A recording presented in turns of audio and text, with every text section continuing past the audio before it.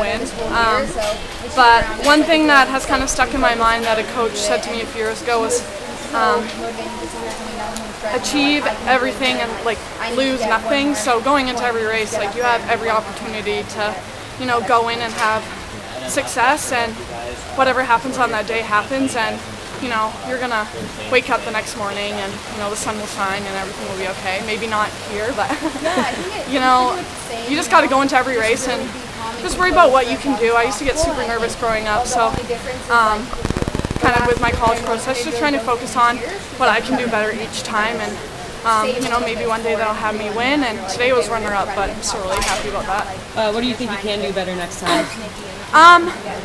You know, I think just be consistent with training and everything like that. You know, I had a pretty horrible year last year just with everything, and I think just coming back this year and you know, running for New Mexico in the fall and having that go pretty well, and then you know, indoor was a little bit of a season I'm not really thriving at, but that's okay. And you know, just train through the summer and get ready for the fall. You know, UNM's going to have a great team again, so yeah, I think just consistency is one thing in the steeple. A few weeks ago, you were only second on the conference meeting. At the time, did you think you might be second in nationals? You know, it was funny.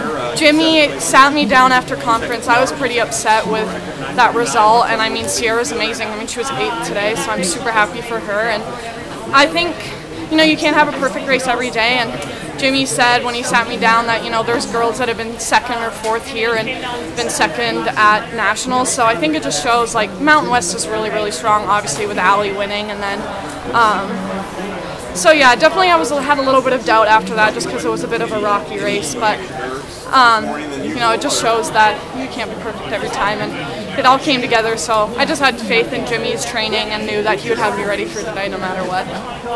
Thank you.